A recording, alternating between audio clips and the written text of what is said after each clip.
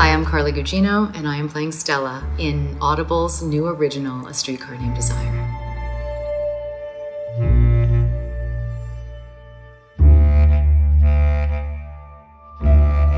So Carla, A Streetcar Named Desire, written by Tennessee Williams back in 1947. For those people in the world that actually haven't experienced this play before, to you, what is this play about? Well, it's a play about sisters, two sisters, and the youngest, Stella, falls in love with a Polish immigrant who's way below her station, so to speak.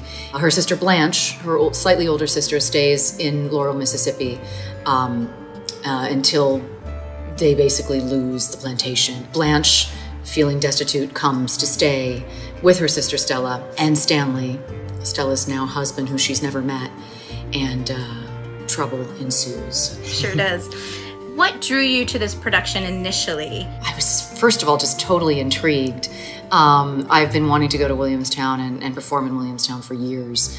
And so it's a bit bittersweet that we haven't gotten to do that yet, but hopefully we will. And within that, we've gotten the boon of being able to explore this in an Audible version, which has been really edifying, and doing it audibly also with a play that is famously, like one of the most famous physical dramas in the American canon of theater, to do it without that physicality and to try to explore how to actually find that just vocally. It really is a streetcar that I've never witnessed before. It's pretty thrilling. Was there anything new that you discovered in this process with the streetcar? I find it really interesting that these two women, Blanche and Stella, are very sexual creatures. They're both sexually active women. Sometimes this play, first because of the time it was produced, and then also I think out of reverence for a classic piece, there's been a little bit of a softening around the edges in certain occasions of wait a minute, we have a house filled with alcoholics and a lot of violence, very, very heightened circumstances.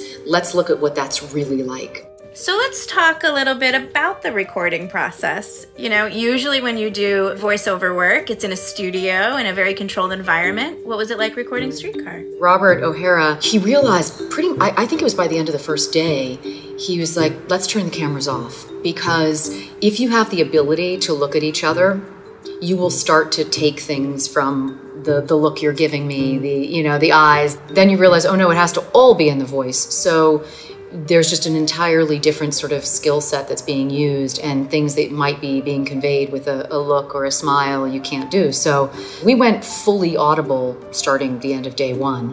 And we only came back on camera for like notes afterwards and stuff like that. It was an unforeseen experience to do this for Audible. You know, Mandy, who runs Williamstown, had a genius idea in deciding to see if Audible would like to pair up and have this season of Williamstown be able to be shared with the world. And so in that way, this incarnation is a very special one for this play.